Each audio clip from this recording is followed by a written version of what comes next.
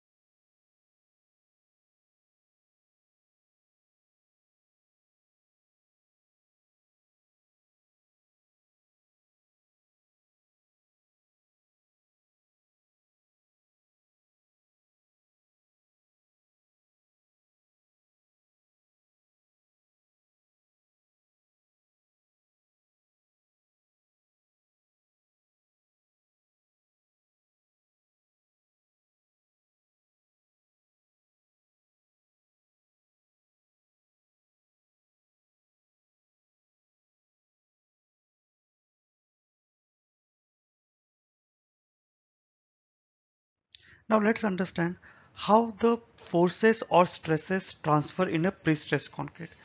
The first diagram shows once we are going to apply the pre-stress force with the use of hydraulic jack, and in the pre-stressing concrete, when the concrete has already poured and we are going to cut the tendons are going to induce a stresses on the concrete. So you're going to gives little bit such kind of a curve, so which is very difficult to see by a naked eyes, but to illustrative purpose, this is such kind of a curves has been shown. So now let's try to understand how exactly it will be helpful to counteract the forces. Now let's try to understand. See here. So in the normal case, whenever the load is applied, the beam is try to bend in this fashion. So when the tendons are stressed and after it has been cut, so that predetermined forces are going to induce or providing a compression force on the concrete member. Because of that, it is going to be act something like this. And when it is going to be implemented on the site, so when the actual load is applied on it, so it is going to be formed on its nature position, that is it's going to be become completely flat. So for unlimited conceptual and practical knowledge about the construction industry, kindly subscribe to our channel. You can also follow us on the Instagram and on the Facebook with the same name, Skill Rachna Institute of Technology. Thank you everyone. See you on the next video.